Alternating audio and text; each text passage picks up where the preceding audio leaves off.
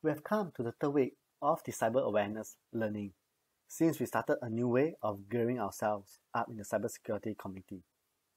I welcome all feedbacks regards to the channel and how I can better support and change anything to make learning and sharing easier and better for all of us.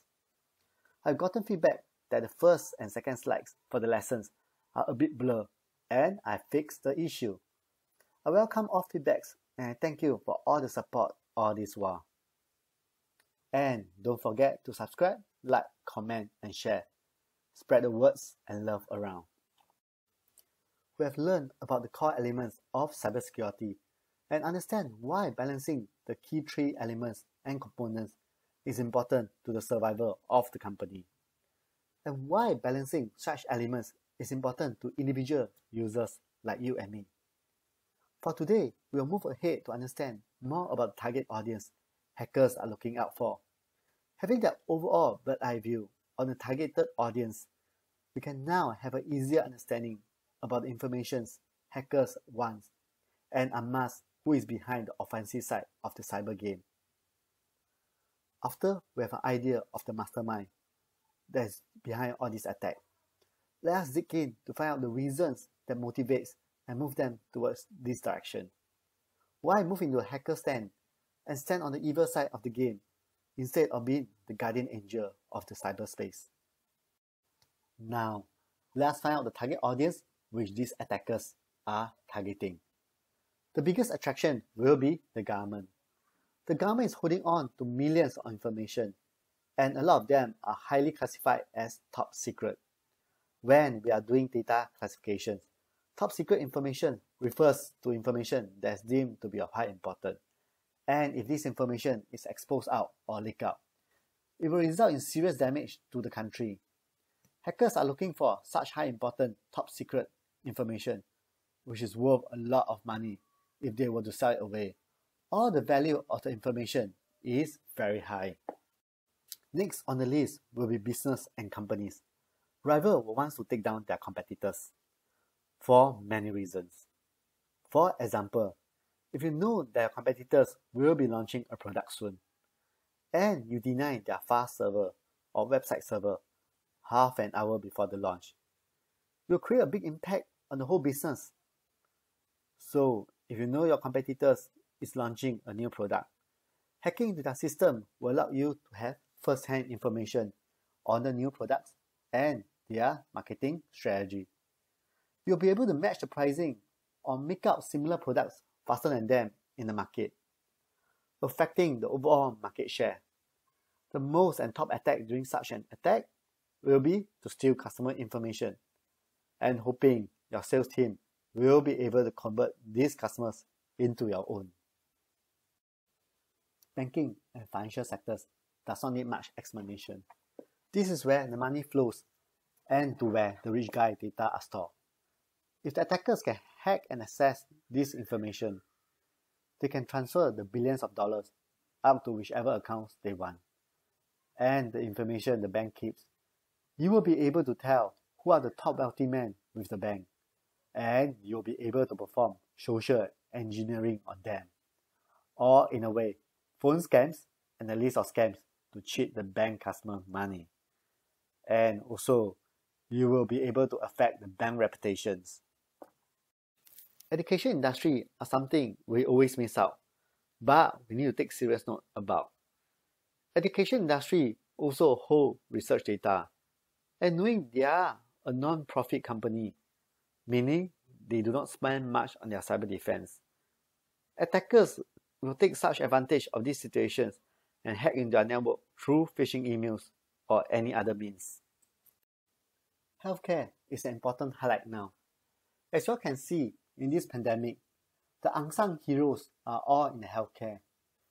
If I can hack into a system and take their vaccine and other prescriptions, I can also ransom the hospital or the patients.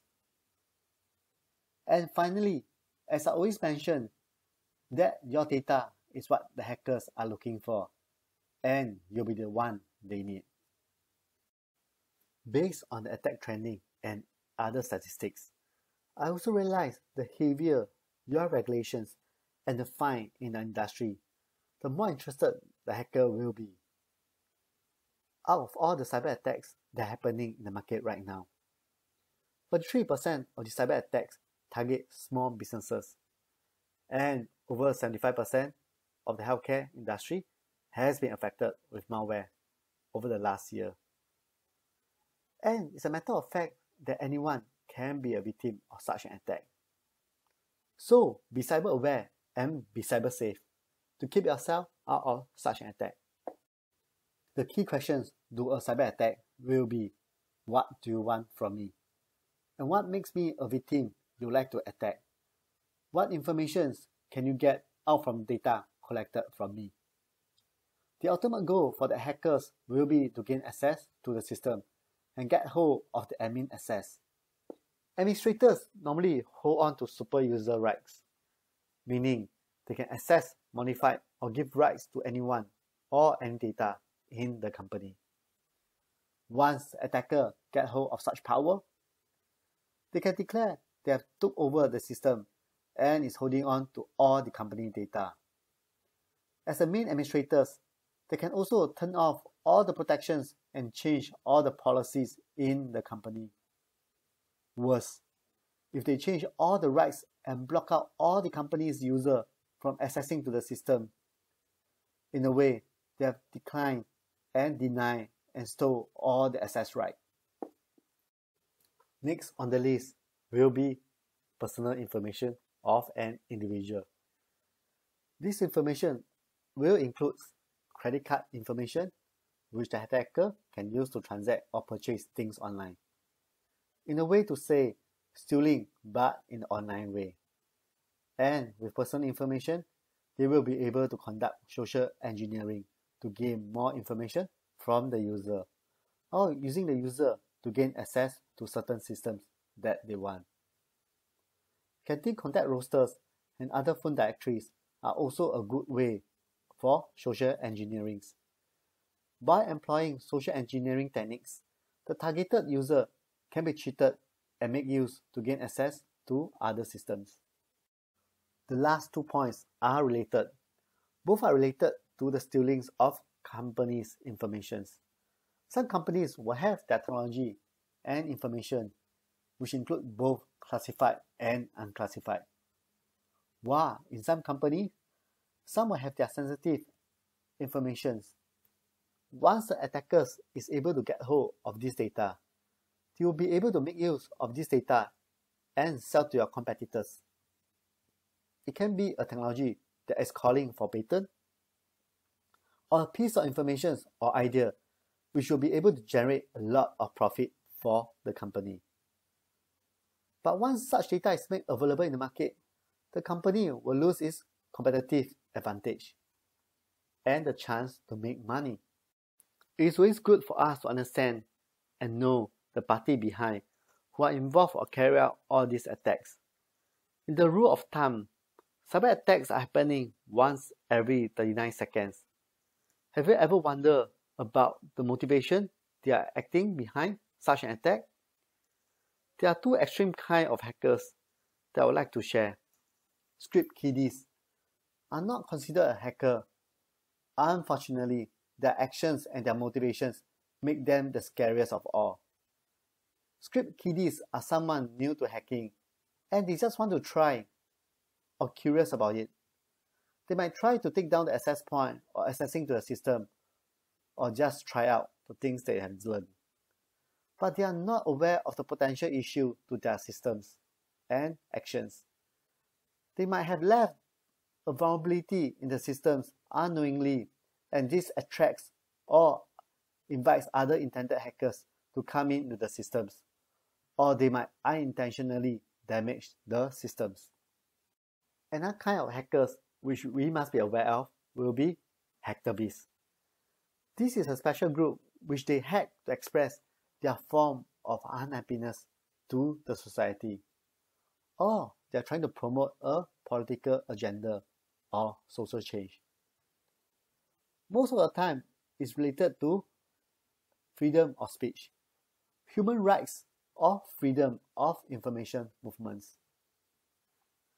Next on the list will be the easiest for us to understand their motivation. Why do you want to hack a company? And these hackers will ask you back a simple question. How much do you think the cyberspace will be worth? And when you do your research and you reply them, 6 trillions in the year 2021. Now you will understand why people hack into companies and they play in the cyber game. The motivations will be the money in this context. And most of the time, I also ask myself, how is just 1% of these 6 trillions fall into my pocket? I will also be a happy hacker. Let's skip that thinking and let's move on to the next point, cyber espionage. These target sectors will be on government agency and large enterprises. This is a sponsored hacking activities for the development of viruses that observe or destroy data to a target country. This will be a serious and mass-scale event. Terrorists and organized crimes are both on bad intentions. Sometimes they are not just after money, but also after someone's lives. They can operate anywhere in the world and can be anyone, making tracking or hitting out on them very tough. Human is the weakest link, and the best person to tamper and bring down your system will be someone from your company.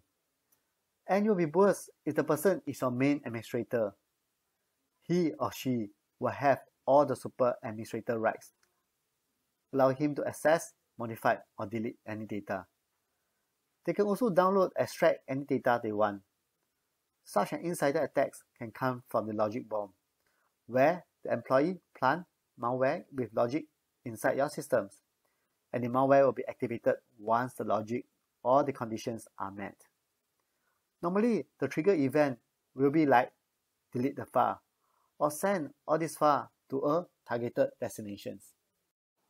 Employees can also benefit from this by downloading and storing internal information and selling them to competitors or in the black market.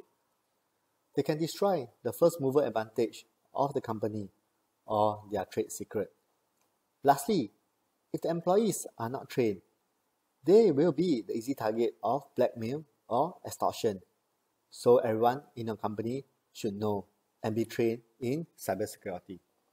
Another W we need to know by now will be why they do this. Most of the points in this portion I already shared earlier on. So let's quickly walk through the understanding of why people are doing this. Earlier on, we have shared that the cybercrime market will be worth up to 6 trillion USD by 2021. This is a huge motivation to be in the cybersecurity business. Regardless if you are in the hacking or defending sector, you will be part of this market, just how much you can retrieve out from the pocket. By the end of 2020, the number of connected devices will be 200 billion globally.